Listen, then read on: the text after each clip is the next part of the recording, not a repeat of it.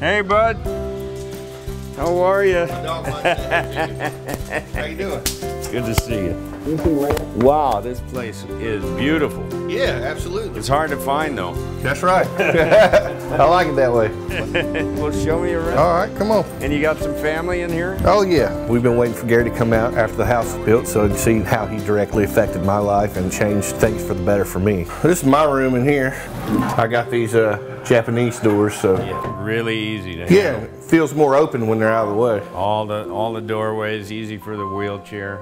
My transition from the hospital to the home was phenomenal. I guess because I was a bigger fellow, they figured I need a bigger mirror. I don't know, but it took up half the wall. There's a lot of you to see. Yeah. I got my independence back. I got my ability to take care of myself and function as an adult again. With the injuries that I sustained, a lot of times when I wake up, I'm tight, my muscles are tight, and I can get in there with those jets and I can just let that heat and that pressure and just give me some relief. Yep. You don't sweat the small stuff anymore, is the best way to put it. This is everybody's favorite part of the house. Everybody that comes in is like, oh, I love your shower. It facilitates a lot of things, actually. If I got a clean gear that I come back from hunting, I can do that.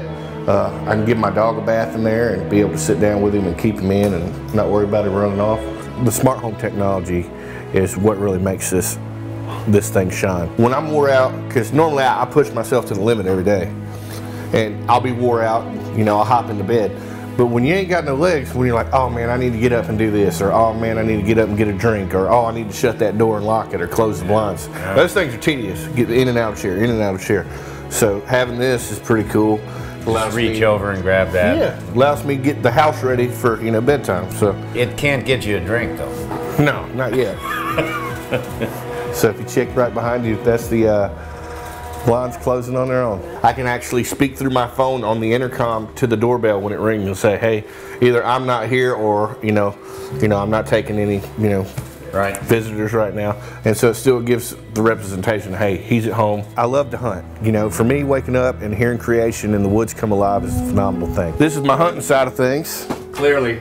I've got plenty. And it was actually part of the roadmap that brought me back to myself after that I was hurt. I got a couple cool things over here, like, and I don't know if you noticed this guy, but this is the guy that built my house for me.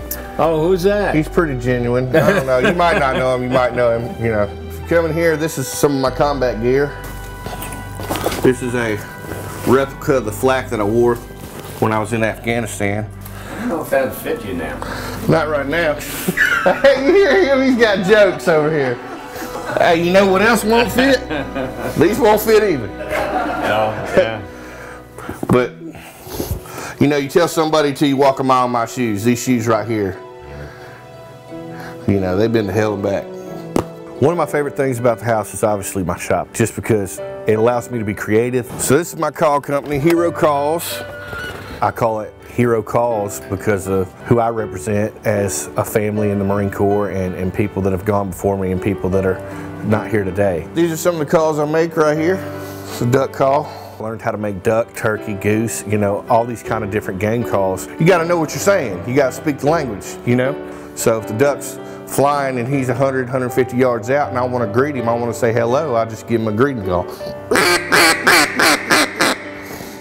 If he's coming in, I see him working and he's overlooking my decoys, what I got out in the water, and I want him to think that they're feeding and that they're talking amongst each other saying, hey, there's food down here, I'll give him a feeding shovel.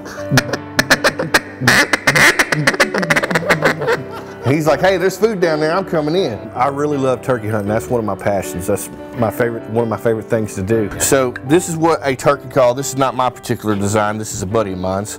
So what I like to do is when I finish a call, I come out here and test it out.